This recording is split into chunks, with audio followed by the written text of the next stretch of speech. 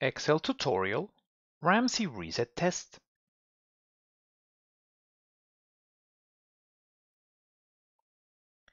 Multiple regression assumptions consist of independent variables correct specification, independent variables no linear dependence, regression correct functional form, residuals no autocorrelation, residuals homoscedasticity, and residuals normality.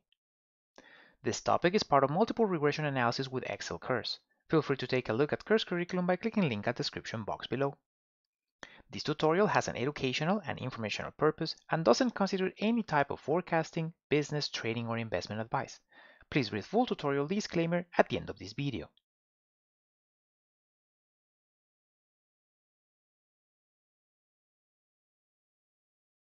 Correct functional form consists of evaluating whether regression independent variable's optimal relationship with dependent variable is linear or nonlinear.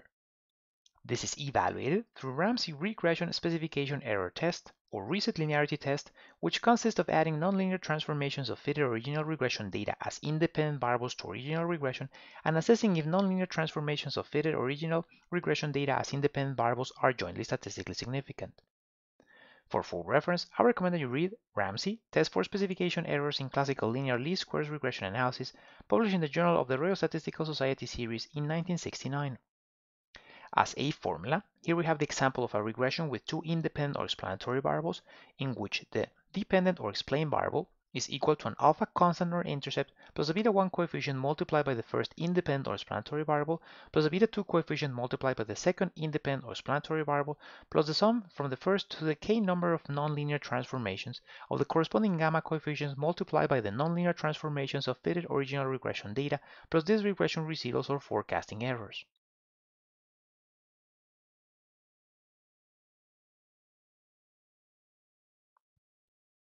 And what we're testing is Ramsey reset gamma coefficient's f-statistic p-value. If Ramsey reset gamma coefficient's f-statistic p-value was less than alpha level of statistical significance, then regression had incorrect functional form with 1 minus alpha level of statistical confidence. On the other hand, if Ramsey reset gamma coefficient's f-statistic p-value was greater than alpha level of statistical significance, then regression had correct functional form with 1 minus alpha level of statistical confidence. Great. So let's go into the Excel file so that we can study correct functional form through Ramsey reset test with greater detail.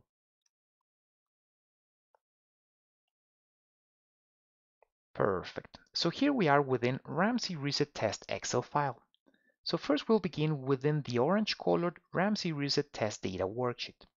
So within it we have the following. Column A, we have dates with a monthly frequency, and they're from the beginning of 1997, and if we select A6 and we press Ctrl down arrow on the keyboard, it goes all the way to the end of 2016, therefore 20 years of data. So we press Ctrl up arrow, down arrow to go into the beginning of the column.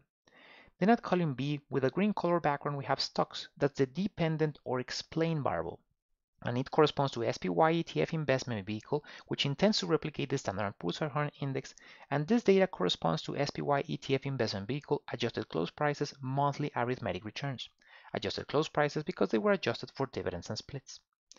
And then we have all the independent or explanatory variables, all of them with a red color background. So within the rates area, we have the monthly effective yield of 1-year treasuries, 10-year treasuries, high yield. Within the prices area, we have the monthly inflation or deflation of consumer price index, producer price index, then prices monthly arithmetic returns for oil, and last within the macroeconomic area, we have the monthly arithmetic change of industrial production index and PCE or personal consumption expenditures. So to perform Ramsey reset test, we first need to perform the original regression. In this original regression, we have as dependent or explained variables stocks, and as independent or explanatory variables, all the ones with a red color background, from 1-year treasuries all the way into PCE or personal consumption expenditures.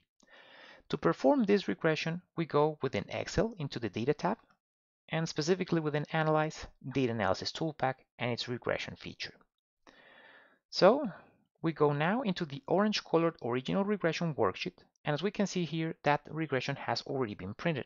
This regression was done before recording this video tutorial, so the results have been printed and also they have already been formatted.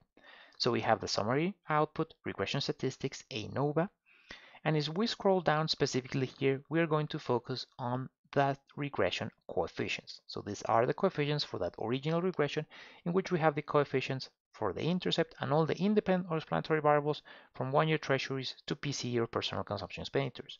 And as we can see, they go from B21 all the way into B29. So back into Ramsey Reset Test Data Worksheet, the following step is we are going to calculate the original regression fitted values. So here, the first of this calculated at L6, and as we can see by selecting that cell and looking at the formula bar, it is equal to original regression B21. That's the coefficient for the constant or intercept. Notice that it's been fixed, and that's done by adding the dollar signs before column and before the row manually, or by pressing F4 on the keyboard. That is done so that we can copy this formula all the way down into this column. Plus original regression B22, also fixed. That's the coefficient for the 1-year treasuries, multiplied by C6, which is the data for 1-year treasuries at that corresponding row. Plus all the way into original regression B29, which is the coefficient for PC or personal consumption expenditures, also being fixed, multiplied by J6, which is the data for PCE at that corresponding row and that corresponding date. So notice that all the coefficients have been fixed. So just double checking, we select L7 here and we see within the formula bar, again, original regression B21, that's the constant or intercept, plus original regression B22, that's the coefficient for 1-year treasuries, but now it's been multiplied by C7, which is the data for 1-year treasuries at that corresponding row. And if we look all the way into original regression B29, which is the coefficient for PC or personal consumption expenditures, multiplied, but in this case by J7, which is the data for PC or personal consumption expenditures at that corresponding row and that corresponding date. So now that we calculated the original regression fitted values, we are going to calculate the squared original regression fitted values, which is done at column K.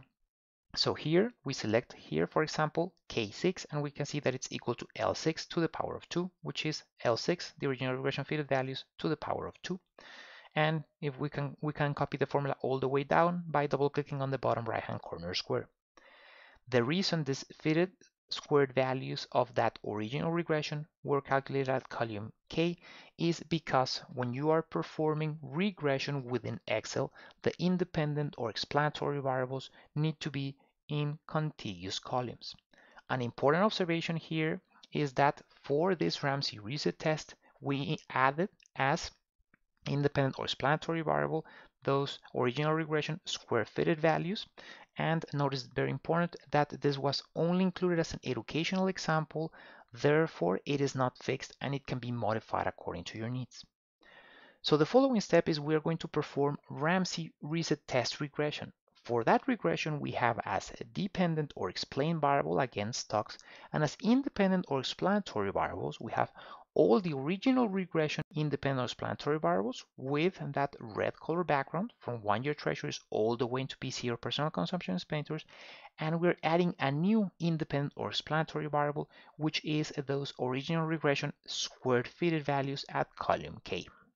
Again, we perform the regression within the Data tab, specifically within the Analyze part, Data Analysis Toolpack, and the Regression feature. So now we go to the orange-colored Ramsey Reset Test Regression Worksheet. So here, that regression has already been printed. Again, this regression was done before recording this video tutorial, so the results have been printed and also they have already been formatted. So we have the summary output, regression statistics, ANOVA, and we're going to scroll down here and we can see the coefficients. So we can see that the coefficients for this regression begin with the constant or intercept. Then we have all that original regression, independent or explanatory variables from 1-year treasuries all the way into PC or personal consumption expenditures.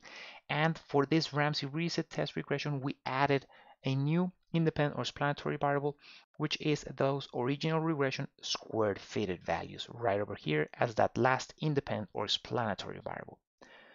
So the following step is we are going to calculate this Ramsey reset test F statistic and the associated p-value. So we're going to scroll up here and we can see them right here.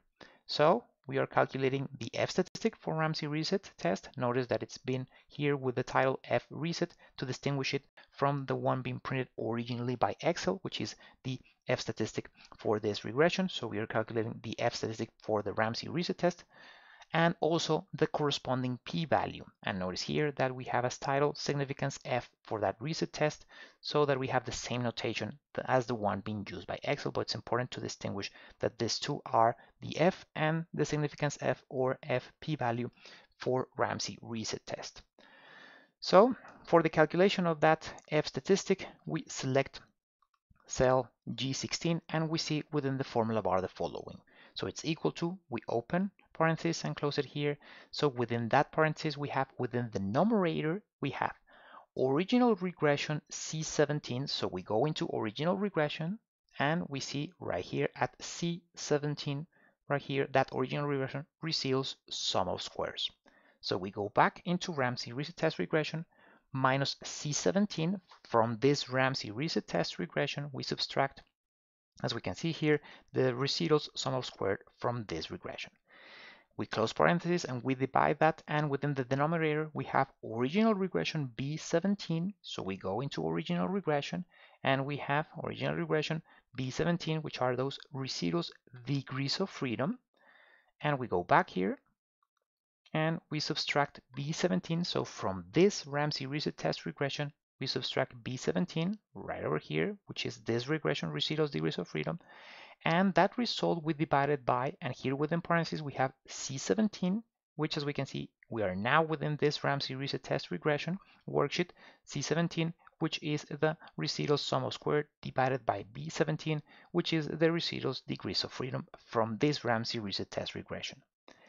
And last, we're going to calculate the p-value, which is that significance F reset, and we have it at age 16. So by selecting age 16, we see within the formula bar that we're using the built-in Excel function of f.dist for f distribution, .rt for right tail, and within parentheses we have first G16, which is the F statistic we calculated previously, comma, and for those first degrees of freedom we have B16, which, as we can see, we are within this Ramsey reset test regression worksheet.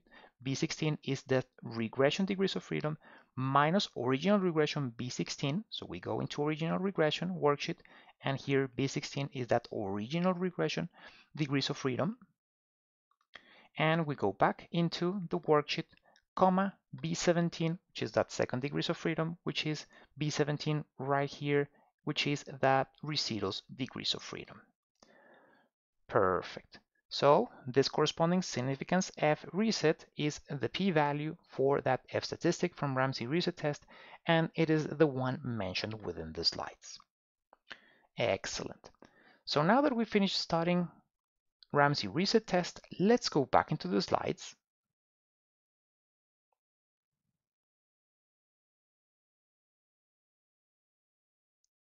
And as mentioned previously, this tutorial has an educational and informational purpose and doesn't constitute any type of forecasting, business, trading, or investment advice. Please pause the video now so you can read the full tutorial disclaimer.